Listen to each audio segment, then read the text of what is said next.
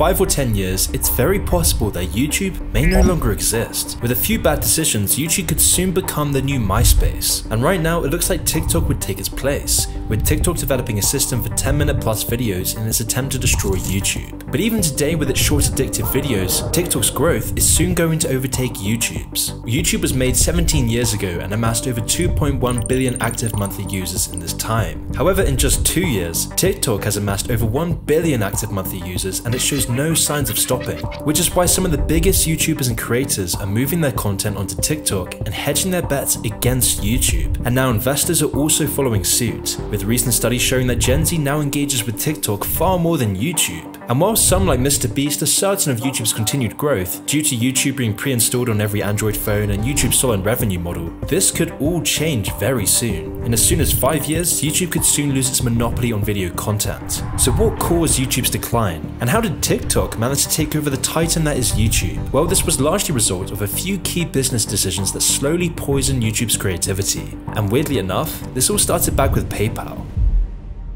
The story of YouTube starts with PayPal. At the time, PayPal was revolutionary, changing banking and commerce dramatically. It was because of PayPal that everyone could buy and sell things securely without the hassle of bank transfers. It was a quick, simple process to send money. PayPal's changes to the online banking industry were unprecedented, but PayPal was seizing on just one tiny opportunity in the sea of the whole internet. And PayPal employees Chad Hurley, Steve Chen, and Jared Karam understood this. They needed to build their own internet project before it was too late. So their first idea was for a site called TuneIn Hookup, a video dating site where people could upload videos of themselves to find dates. But like most Silicon Valley stories, their first idea would be a flop, and TuneIn Hookup was abandoned. However, the PayPal employees weren't giving up this easy, because they didn't have time. This was their one shot to take over the internet. They just needed to get the right idea. Where was their untapped demand? What did people want? What value could they provide? It was while they were discussing these thoughts that Jared would talk about Janet Jackson's Nipplegate, or in other words, the time when Janet Jackson unleashed her breast to the public for a microsecond. Jared would mention how hard it was to find any footage of the incident. It was almost impossible to go back and watch this historic moment. And it was on this day that they had struck gold. This was the answer they'd been looking for, a market need with untapped potential and no competition. So the PayPal employees used the infrastructure from the last business, TuneIn Hookup, to rebrand their project, eventually creating a site called YouTube on the 14th of February 2005. Once they had the idea in place, the guys would work day and night in the first YouTube office. And no, this wasn't a high-up yuppie PayPal office like you'd expect. Instead, this was a rat-infested room with pipe-exposed ceilings above a pizza shop. And at night, they would sleep at friends' apartments, sacrificing their relationships, personal lives, time and money with the hopes of changing the world. And luckily for them, their sacrifices would soon pay off. YouTube's simple user interface and effective web design made the site a hit. The market loved it, and YouTube quickly took over the internet. With its ease of use miles ahead of any other video sharing platform, YouTube started to grow exponentially. But there were still a lot of problems to solve. The most pressing of these was the lack of funds. The founders even went into personal debt to pay for the increasing bandwidth YouTube servers used. But in the bigger picture, this didn't matter. YouTube's user base only continued to rocket, with weekly views doubling every week. However, the strategy for YouTube's success was stressful to say the least, because in this time, YouTube's entire success rested on the personal funds of its founders until it attracted enough investors. The plan being that once investors became interested in YouTube, the site's success would then be certain. Although if investors didn't join in time, the whole site would crumble. It was an incredibly intense time to say the least, because YouTube's growth was so big that it was inevitable that investors would jump on board. Or would they? Because even with this impressive growth, YouTube still wasn't impressing investors. Why? Well, investors would often dismiss YouTube as cute and not a proper business. So this called for desperate measures, with the YouTube founders courting their former PayPal associates who ran venture capital firms. And with enough pressure, the founders finally received a vital $3.5 million.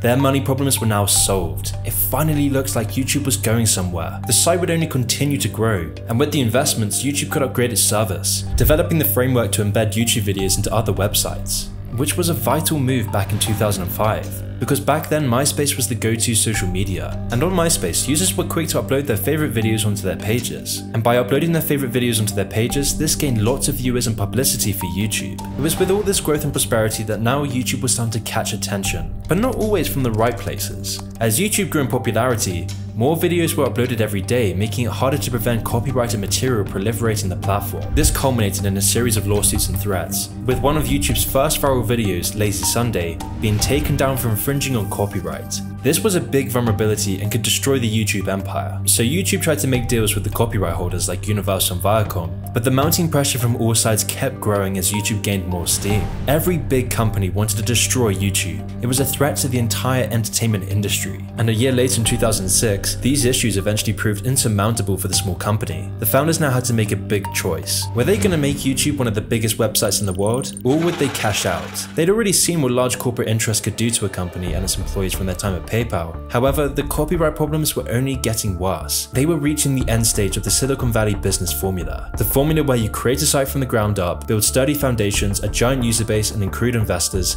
but now they were reaching the final stage. The stage where they realized they can't make a profit or even handle the countless lawsuits aimed at them. They decided it was time to jump ship and begin the acquisition process. Now it's important I introduce a new character who will become very important later in this video. Her name is Suzanne Wojcicki. Suzanne Wojcicki had been one of Google's first employees back in 1999. Her focus back then in Google was in advertising, and she was damn good at her job, where she would mastermind Google Ads, and eventually AdSense, which became the lifeline of all online creators. But arguably the most impressive thing she's done was convince the Google founders to buy YouTube in 2006. Web giant Google will pay $1.6 billion to gobble up YouTube. Because by convincing the Google founders to do this, Google would end up making one of the best and most profitable business decisions since its founding. And the person behind it all was Suzanne Wojcicki. And so after Google acquired YouTube for a little over $1 billion, the YouTube founders were now multi-millionaires. But this was only the beginning for YouTube.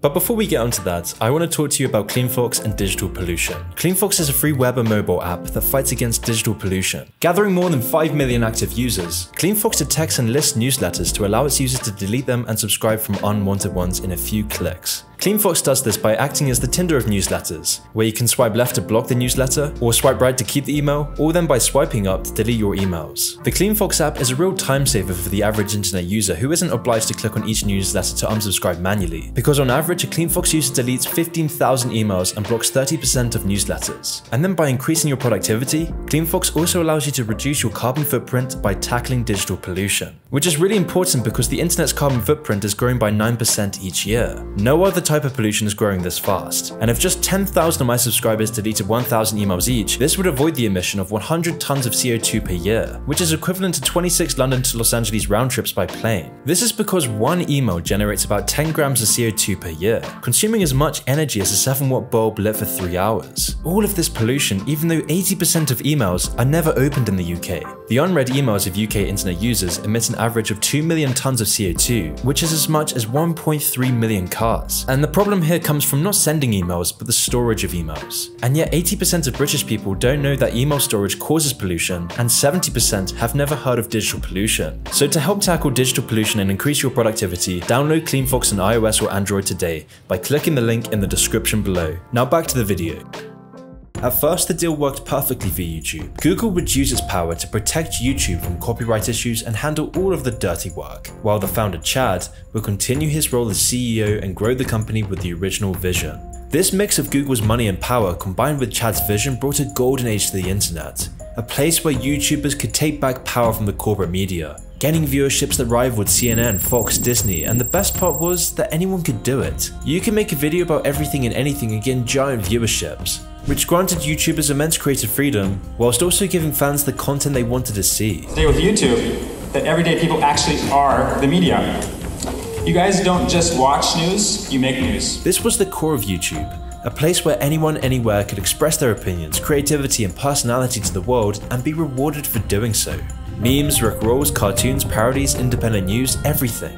In fact, without any of this, YouTube would have failed. Because what made YouTube stand out from every other site was the virality and creativity. Viral videos were the main factor for YouTube's original growth, with videos like The Evolution of Dance, Charlie Bit My Finger, David After the Dentist, and more. And with these viral videos getting enormous view counts and worldwide fame, other creators would take notice and flock to the platform and compete for views. Which is why YouTube's slogan was always broadcast yourself. And so with everyone jumping on YouTube for a piece of the pie, YouTube then realized that without them, the site would be nothing. These independent creators were the lifeblood of YouTube. So in December 2007, YouTube launched the Partner Program, which allowed channels that meet certain metrics to run ads on their videos and earn money doing so, thus creating the modern YouTube we see today. Because by incentivizing creators with money, this in turn led to more competition. And it was YouTubers' constant competition for views, doing everything they can for likes, subscribers, and engagement, that gave YouTube far more value than TV could possibly imagine. In fact, this made YouTube so popular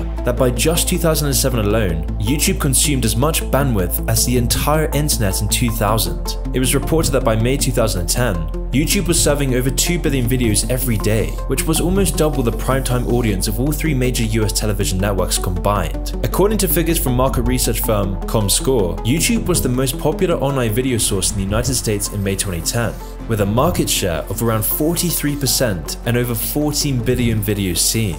It was clear that YouTube was unstoppable, entertaining users endlessly each and every day.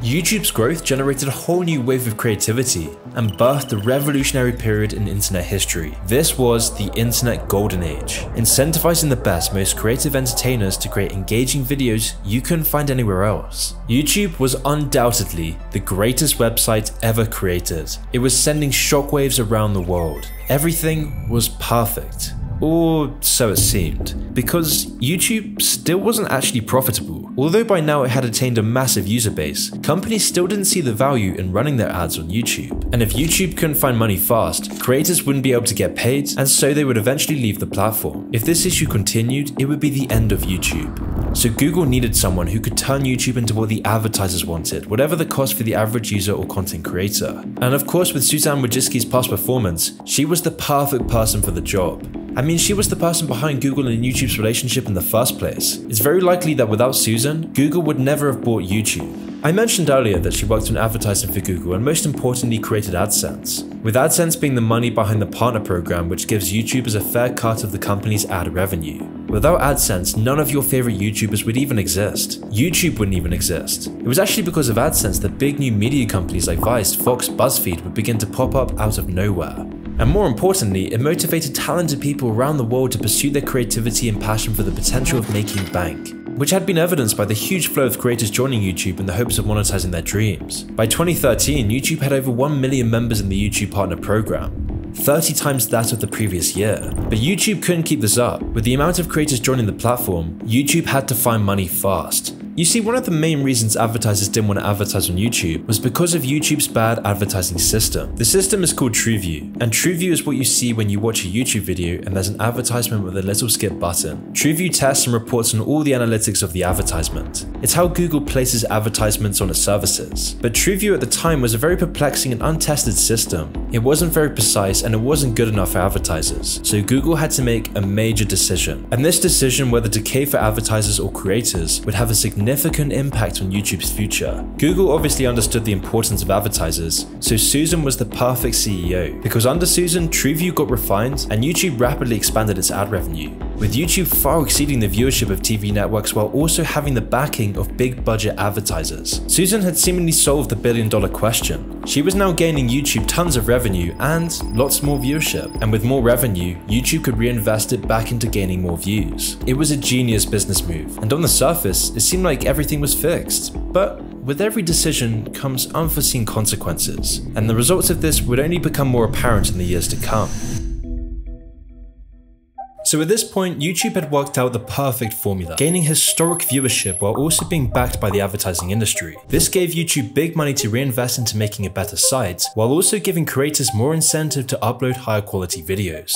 But like I mentioned before, everything and anything could be uploaded to YouTube. Spiteful bullying, commentary videos, eating hair cake, extremism, flat earth videos, anything. Because this was the core of YouTube, a place for anyone to broadcast themselves, which was great for everyone around the globe, apart from advertisers. Advertisers were having doubts about where their ads were being placed, and so advertisers began to pull out fast. Pepsi, BMW, Apple, and so in a desperate attempt to keep these advertisers on YouTube, YouTube would implement severe censorship rules, which led to stricter demonetization for creators. YouTube did this to ensure all its bases were covered, and that advertisers would be happy. In fact, it got so extreme that YouTube's policy team, the people who determine what's acceptable and what's not, became completely unreachable for any creator or even YouTube staff to ensure the backlash would be minimal. This made made censorship mysterious. You had no idea if your YouTube video would be removed or not. It was up to this mysterious policy team, and so this forced creators to become squeaky clean, all in the hopes that YouTube's policy team wouldn't demonetize and censor everything they made,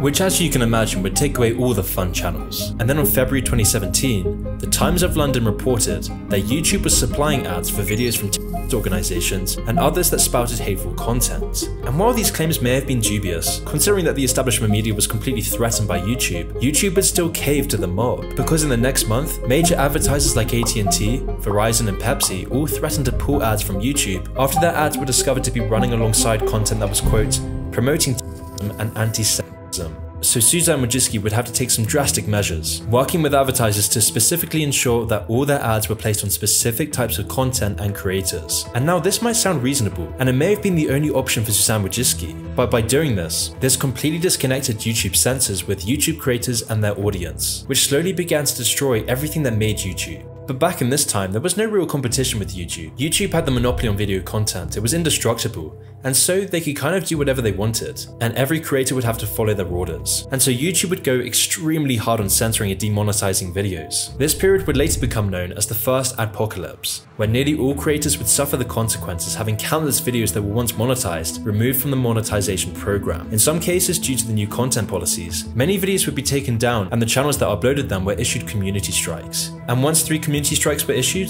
that would be the end of hundreds of thousands of YouTube careers, all in the name of advertising. But what made this even worse is the major double standards YouTube would apply, because if you were in the YouTube elite, you could completely disregard these rules and be promoted for doing so. Like that one famous Japanese incident with Logan Paul, the incident which I can't talk about on YouTube. Logan would then upload this video to YouTube, where he would laugh about it throughout the entire video, receiving 6 million views before he decided to take it down. But the important part here is that Logan Paul took it down, not YouTube. Even though this video completely broke YouTube's policy guidelines, YouTube would actually put it on their hand-picked trending page, with the video being monetized and promoted, with YouTube refusing to even age restrict the video. And there's so many examples of this that I could just go on forever, but you see it most clearly with music videos. Videos of rappers children, or Lil Nas twerking on Satan. All of these videos are monetized and actively promoted across YouTube. Not to mention all the other provocative content from Cardi B and Nicki Minaj, just to name a few. While at the same time, videos by Jordan Peterson defending himself against ridiculous, far-reaching claims of racism and white supremacy were consistently removed across YouTube. In fact, almost all political content was censored on the site, demonetized, striked, and censored into silence. Unless, of course, you weren't an independent creator. Because the only way to not be silenced or demonetized for political opinions is to have the right political opinions with the right corporate backing. If me or any other independent YouTuber were to speak about controversial news events, my channel would likely be striked, posing a serious risk for my channel being completely deleted. And I'm not exaggerating, because even videos like my tragic tale of Kanye West video got demonetized with a manual review for no reason at all. Or like when you do pass YouTube censors to discuss things like a quote, digital ID codes, you can soon become a massive target. This happened to me in December when I posted a video on the metaverse and digital ID codes. In 7 days, the video had reached 1.9 million views, outranking all other videos on the same topic. But then after receiving criticism for my opinions, the YouTube algorithm switched off the tap completely. YouTube buried the video. You couldn't find it on any search result. It was completely blacklisted. And this happens to creators all the time on the platform. This isn't just me. People like Brett Weinstein have been struck multiple times for discussing such issues. However, if you're one of the late night Jimmies, you have a free pass to talk about anything you wish. Or if you're the establishment media,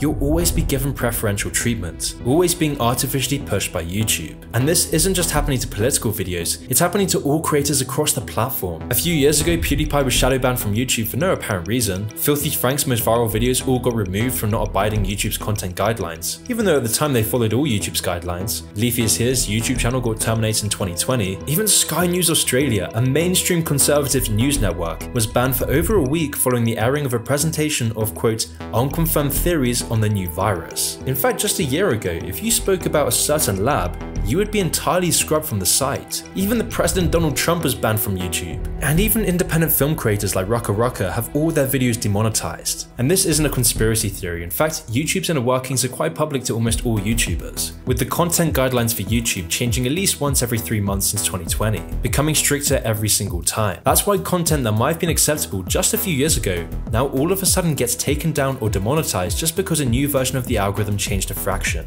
By doing this, it marks a dramatic change in YouTube YouTube's core foundation. YouTube's really no longer for anyone and everyone. In the words of Philip K. Dick, the basic tool for the manipulation of reality is the manipulation of words. If you can control the meaning of words, you can control the people who must use the words. By making these decisions, YouTube was going against the free speech utopia that YouTube was so destined to achieve. And by doing this, YouTube created a huge gap in the market, a gap that would soon be filled by a random lip-syncing site called TikTok. Now, it might seem premature to say that YouTube is going the way of MySpace, but all the factors that led to the downfall of MySpace are exactly the same forces working against YouTube today. Back in 2009, Facebook overtook MySpace in active users and controlled the market, completely destroying MySpace. A commonly given reason for this was that MySpace's huge dip in popularity came from corporate interests, and due to the site's outdated business model. In 2006, Google had pledged $900 million in an advertising deal with the social media giant. But with the mass introduction of adverts on MySpace, combined with an already poorly managed UI, and MySpace quickly became an ugly, old-fashioned site. This made Facebook the more viable option for users. However, the problem was about much more than just UI. The real main problem was that adverts got so bad on the site that it started to get in the way of the function of the site. MySpace was now focusing on the experience for advertisers and not on users. And there are scarily a lot of parallels between MySpace and YouTube. Another key factor for MySpace's downfall was that MySpace couldn't capture a younger audience. At the time of their rivalry, one of Facebook's main strengths was its ability to capture a younger audience than MySpace. And TikTok is exactly the same as this, with its audience skewing much younger than YouTube's aging user base. And the problem with an aging audience is far more catastrophic than it first may seem. One of YouTube's main draws is its kingmaker ability for young content creators. Back in its golden age, the prevailing culture on YouTube was one of creativity, excitement, and virality. Anyone could make it big on the platform with just one viral video, which would then be the catalyst for a long and successful career on the site. But this isn't the case nowadays, with most new internet stars coming from TikTok or other sites rather than YouTube. YouTube sealed their own fate in this respect, with their demonetization of new creators playing directly into TikTok's hands. All of these factors, just as they led to MySpace's demise and Facebook's rise, will lead to TikTok supplanting YouTube, and the process is already underway. It took YouTube 17 years of staying ahead of the curve to gain its 2.1 billion active monthly users. However, TikTok, in just 2 years, amassed over 1 billion active monthly users, and it shows no signs of stopping. And at first, it may seem that these sites aren't competing. After all, TikTok's famous for its short videos which reward creativity and humor. You don't really get in-depth videos on TikTok. And seeing as its maximum video length is only 3 minutes, TikTok doesn't really seem to be competing with YouTube's traditionally longer form content. However, this is changing from both sides. YouTube's been putting more and more of their focus into YouTube Shorts, which is why you're now starting to see most of your favorite YouTubers use YouTube Shorts, as this is a desperate attempt to crush TikTok's competition. However, TikTok, on the other hand, is now trying to extend their maximum video length to 10 minutes. These moves by both companies are putting the platforms in direct competition with each other, because users usually stick to one platform. And with TikTok's much faster growth and younger audience, it seems like this battle can't be won, and TikTok's move into longer videos will create even more problems for YouTube. Since YouTube's always had a monopoly on music videos, if you're an artist and wanted your music video to get really any amount of attention online, it had to be on YouTube. Music videos are also one of the main draws to the site. 9 of the top 10 most viewed videos on the site are some sort of music video. YouTube has also based much of their monetization around music videos. Quote, 91% of YouTube music users have watched a related YouTube video beforehand. This all means that if TikTok starts to erode YouTube's dominance of the music video market, it could take away a large proportion of YouTube's user base as well as its income. This is yet another way that TikTok will gain ground on YouTube in the years to come. But the final and most important nail in the coffin is YouTube's corporatization that has pushed YouTube's creative edge into the ground. Right now, TikTok is taking away the very pillars that made YouTube so successful, because TikTok makes it far easier for any user to go viral without any prior following. It provides anyone an audience with millions without shadow banning or censorship. Anyone can express their opinions on TikTok, unless it's about the Chinese government. This is why 13 TikTok accounts now reach 1 million followers a day, compared to YouTube, where only 5 YouTubers reach 1 million a day. Because TikTok makes it far easier to become famous. All you need is a good song and use TikTok's own editing tools and you can become a viral hit. Whereas on YouTube, it takes months and years to gain anywhere near the traction of a simple TikTok video. And with TikTok's incredible user interface, insidious algorithm, and short dopamine-sucking videos, TikTok has become a far more addictive app, with the average TikTok user spending 52 minutes a day on the app, while the average YouTube user only spends 11 minutes and 24 seconds on the app. It seems very apparent that by YouTube's silencing of opinions, demonetization of creativity, and the promotion of corporatized media and advertisements on its platform, and YouTube is now driving away its creators and audience. which is very sad because unlike most other social media sites, I truly believe that YouTube is good for society. I'm very grateful for the opportunity that YouTube has provided me personally, but overall, its actions are ruining the platform. And TikTok, I regard in much worse regards, is now taking over. And understandably so, because TikTok is a newer and more updated way to broadcast yourself. It is doing what YouTube's forgotten. And sadly by this point, I'm not even sure if there's a solution for YouTube this time. Wojcicki, while making YouTube the success it is today, may also be the main reason for its downfall.